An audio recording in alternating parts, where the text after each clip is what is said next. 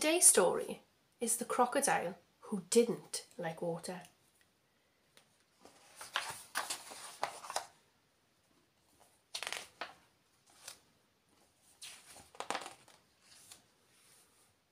Once upon a time, there was a little crocodile, and this little crocodile didn't like water.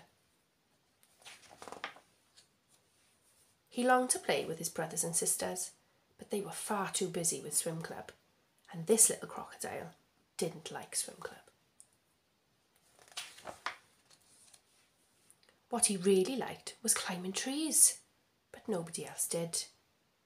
He was lonely having nobody to play with, but the little crocodile made a decision. He had saved up his money from the tooth fairy, and he knew exactly what to buy with it.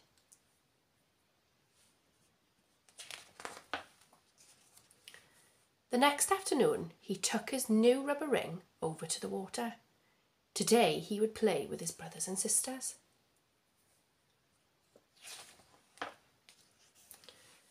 But he couldn't play ball or swim underwater. And although the climbing the ladder was fun, he just didn't want to jump.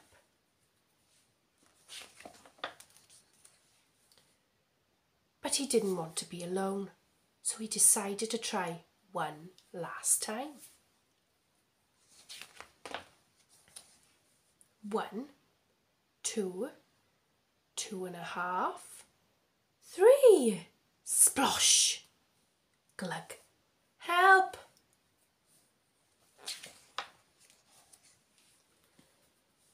This little crocodile definitely hated water.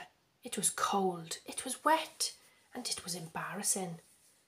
But then something strange happened.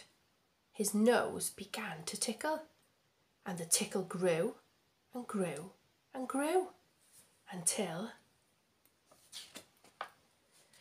Achoo!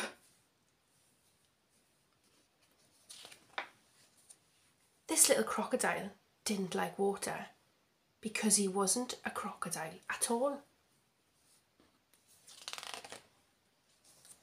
He was a dragon, and this little dragon wasn't born to swim.